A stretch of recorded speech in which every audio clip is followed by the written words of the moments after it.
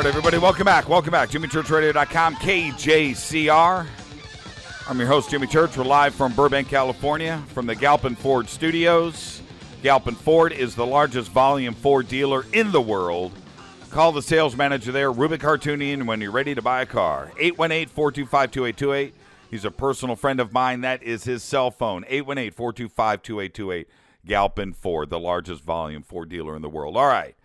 We're live from Burbank with Hilton J. Palm, Charlie Scheckman, the Deacon Dogs. I'm your host, Jimmy Church, for syndicatednews.net. All right, here we go. On February 18th, we're going to see the start of 3 heavyweight championship fights. Then the first fight is on February 18th with Vitaly Klitschko and Derek Chisora.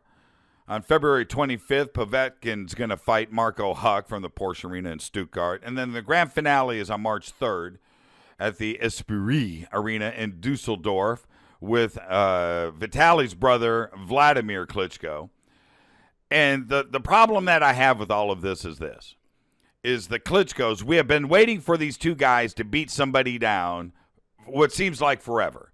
What they are capable of and what they actually do in the ring are two different things. We know, and we've been waiting for these guys to let their fists fly, let it go, and win a fight like we know that they are capable of.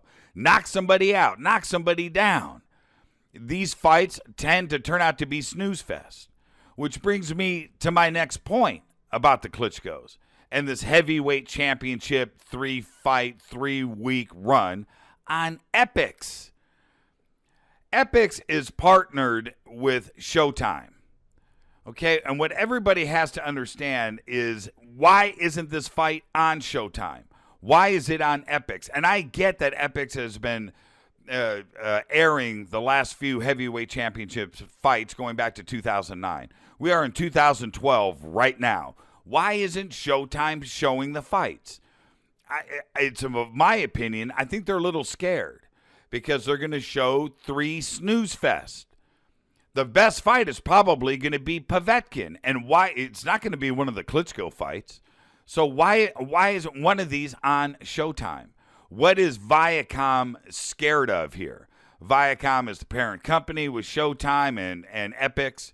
I don't understand it. And if you don't have Epix, Epix is only in 30 million homes nationwide.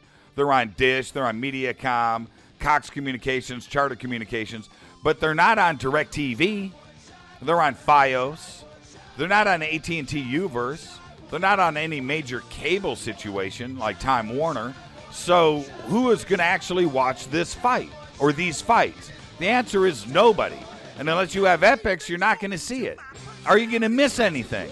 I'll certainly report back, but I don't think either of the Klitschkos is going to wake up and have a throwdown for any of us starting February 18th. For syndicatednews.net, I'm your host, Jimmy Church. Stay with us. We'll be back right after this.